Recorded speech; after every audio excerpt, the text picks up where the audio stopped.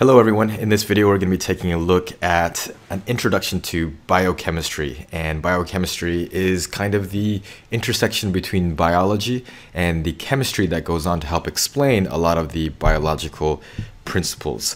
So let's take a look in a little bit more depth here. So if we take a look, here's a little diagram. First of all, you should know that these are the four probably most common elements that will be discussed in all of biology. You've got carbon, nitrogen, oxygen, and hydrogen.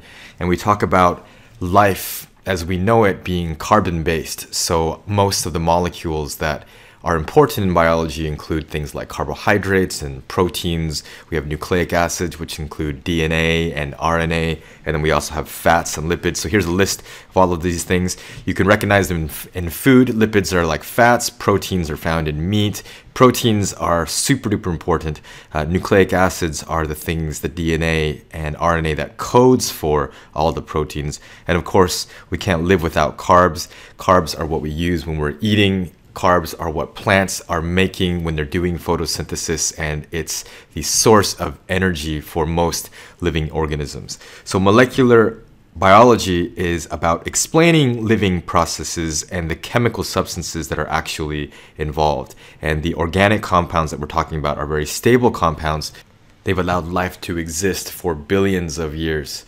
So if you know these numbers here, that carbon makes 4 bonds, nitrogen always makes 3 bonds. We're talking about each atom. So a carbon atom will make 4 bonds, nitrogen makes 3 bonds, oxygen makes 2 bonds, and hydrogen makes 1 bond. You can solve pretty much all of the different kinds of simple molecules that you'll be looking at. Here's methane, here's water, here is ammonia. And then if you follow this rule, if carbon makes 4 bonds, usually you just draw 4 bonds sticking out. And then you have 4 spots left because hydrogen only makes 1 bond.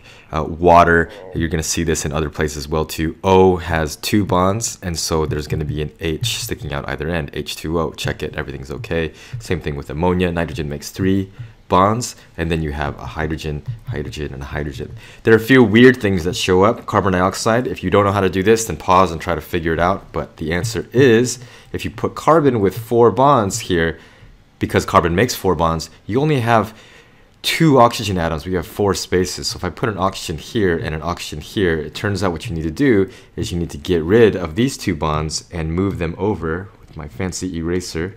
I can go like that. And that is the structure for a stable carbon dioxide molecule. So just a really brief intro so that you can understand what molecular biology is all about. Everything from photosynthesis to cellular respiration to condensation, hydrolysis reactions, metabolism, all of that. It's all related and it's all important in this unit on molecular